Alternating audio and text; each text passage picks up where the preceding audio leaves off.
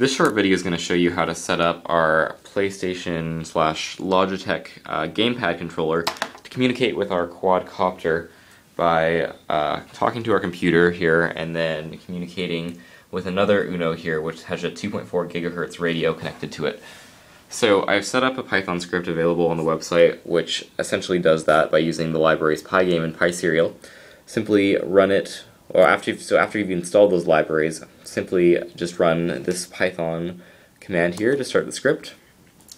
And you can see it begins, it's just reading in all of the inputs. So if I move some of the joysticks around or press controllers, you can see that the values will be changing. So it goes between 1500, which is about neutral, 2000 is high, 1000 is low for most of the controls like yaw, pitch, and roll. Yaw starts at 1000. You can see more of that just by looking at the script.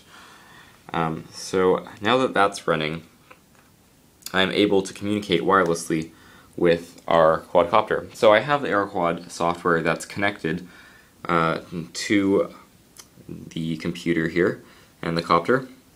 And so we've just done all the calibration. So you should be, so if I go to transmitter data now, you can see that whenever I press buttons, it's actually modifying the transmitter data. And that's actually due to a radio hook that I've written into AeroQuad, especially for our radio hardware. So if I adjust the joysticks around, you can see that moves around as well too. So if this is your first time, you're probably going to want to do the transmitter calibration and just click OK twice. And basically all that does is you just want to, once it sets up, you'll have a display of all the joystick values. So if I move the joystick all the way, if I move it here, it shows up there. If I move it there, it shows up there.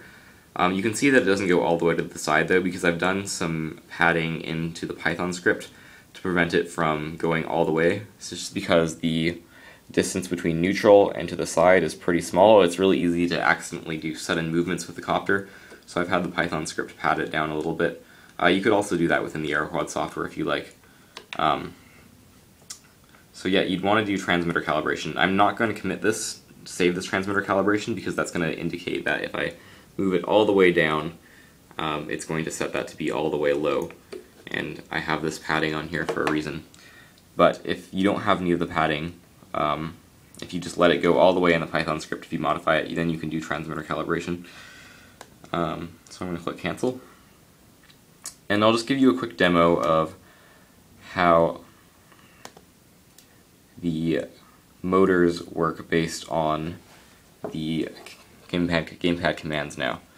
So I've programmed it in such that if I do this button here, we'll actually calibrate the gyroscope and the accelerometer. And you can see if I press it, it moves those down to the side and it performs calibration, and it'll just hold that it just freezes for a couple seconds and then it'll return back.